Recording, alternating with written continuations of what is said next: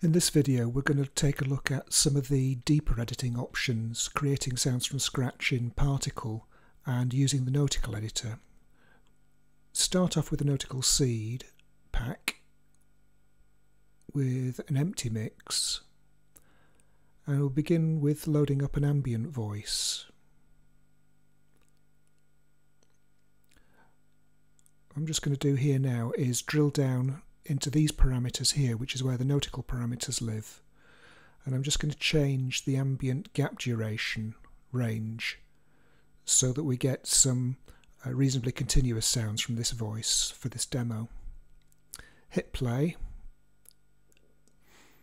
put the loop on so it plays continuously, and there it is. Not very inspiring. So let's look at how we change that. If you go into the sounds option, this is the doorway into Partikl. There you can see the MIDI channel this thing is operating on, and it's using the standard wavetable, the default setting.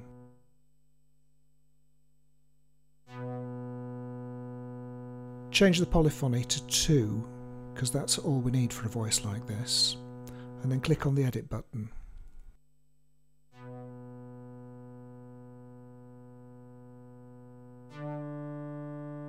What we're going to do is add 2 ordinary oscillators to make a twin oscillator synth system. So click on the button and then we can remove the wavetable.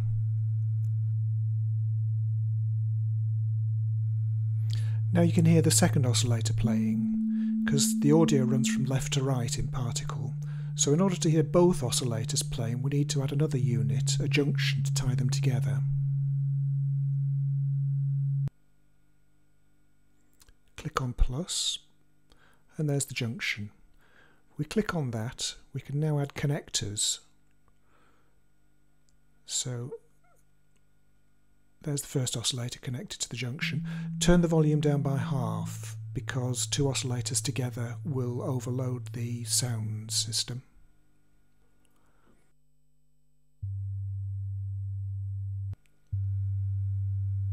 And now we've got both oscillators sounding through that junction box.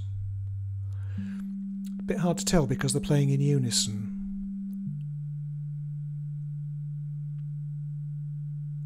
So if we now look at the oscillators themselves, you can see there's a range of waveforms on offer. Let's swap these sine for a source, which is nice and rich in harmonics.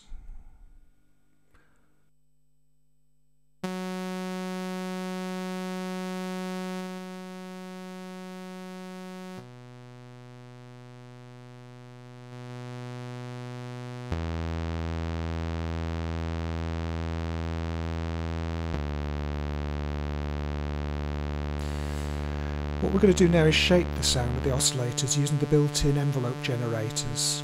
So just soften the attack, loosen the decay, give it a bit of a release. And then we'll do the same for the other oscillator.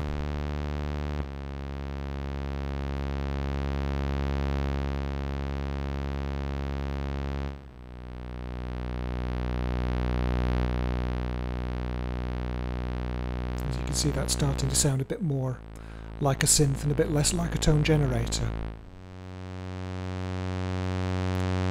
The other thing we can do is maybe offset the oscillators against each other to thicken the sound.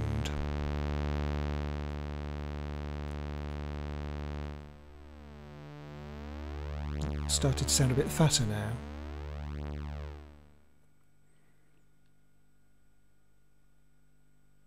The other thing we can do for that sort of classic synth fifth sound is drop one of the oscillators down by a fifth.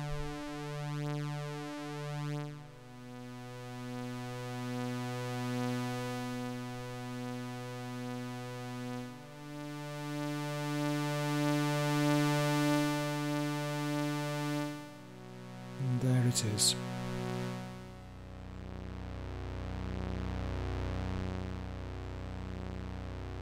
Okay, now that still sounds a bit static as sounds, so the traditional thing to do at this stage would be to add a filter. So you can do that by going the other side of the junction box.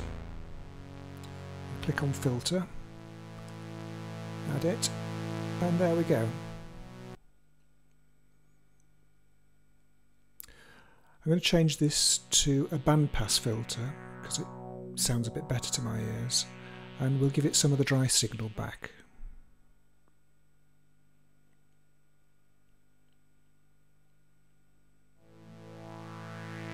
Okay, this filter's set to auto sweep as standard, using the rate control here.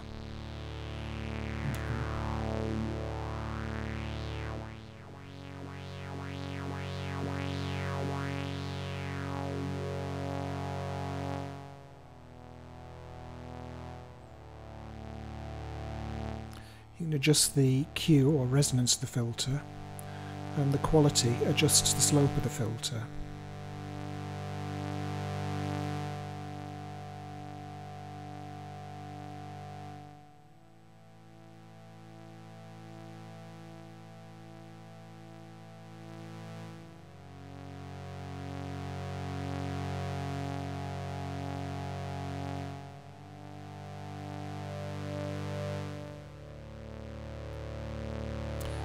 So that's a fairly sort of traditional synthesizer pad sound,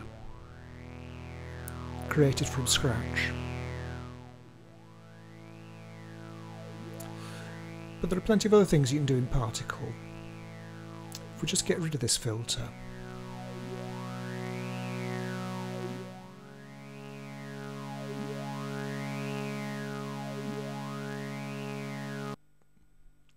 and look at some of the options actually in the oscillators themselves. This is a very interesting waveform, the saw triangle square. It morphs the wave between the saw triangle and square. Just switch over the second oscillator to the same wave shape. And you can hear how different the quality of the sound is. You can also see that as we change these parameters, the harmonics of the waveforms change.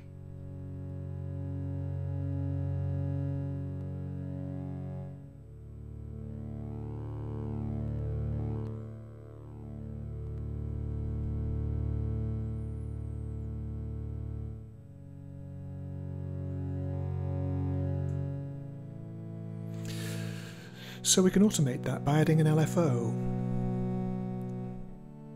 And if we scroll right down, you see Control LFO at the bottom of the menu. Just click on Add to put it to the left-hand side of the first oscillator. You notice the LFO isn't on the audio path because it runs an entirely different sample rate. If you look at the LFO, it looks pretty much like any other oscillator with similar controls. The same wave shapes. The frequency can be set using the frequency knob, but the more interesting thing to do is to click on this, because then you can set the frequency as a division of the BPM of the mix. I'll scroll right down and set this down to the slowest, so that's the BPM divided by 32 is the frequency of the LFO, so a nice slow sweep. And now we'll just hook this up to the relevant parameters on the oscillator. Click on the plus button here to set up the links. Select the parameter we want, which is the up-down ratio, and check out the scale.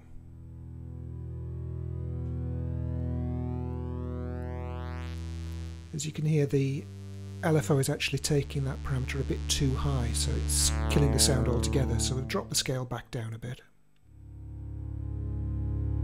Something maybe more subtle. That sounds better.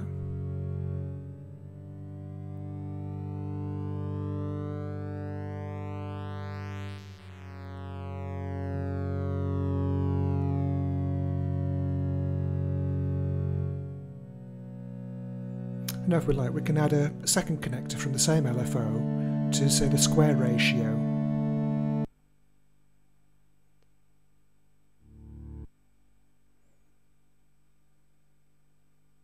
As you can see, the links there shown visually. And we can do exactly the same operation for the second oscillator. Again, we'll want to scale it. You'll notice you can even invert the control, which is quite a neat feature. So again, we'll do that. So the up-down ratio on the second oscillator is moving in the opposite direction, or was.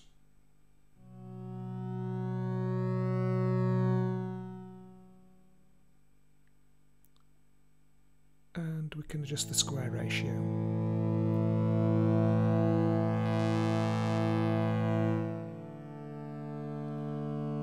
And that's starting to sound really quite nice.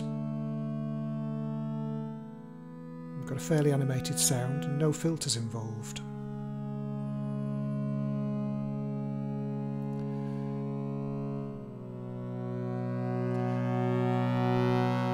Kind of put some gloss on the sound now by going into the cell effects. Again, you'll see the MIDI channel in operation.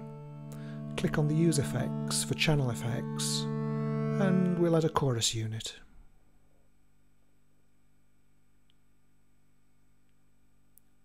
Just mix it so we get a good blend of the wet chorus sound and the dry synth sound, and adjust to taste.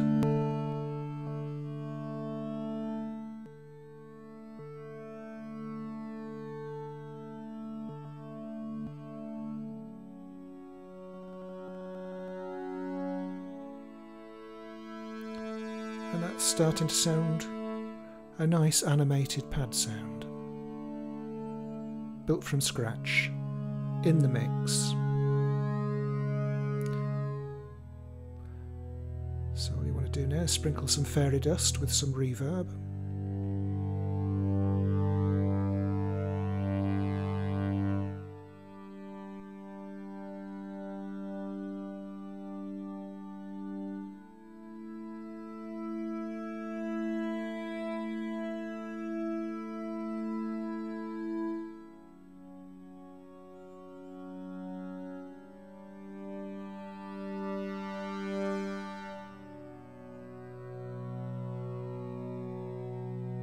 And there you have it.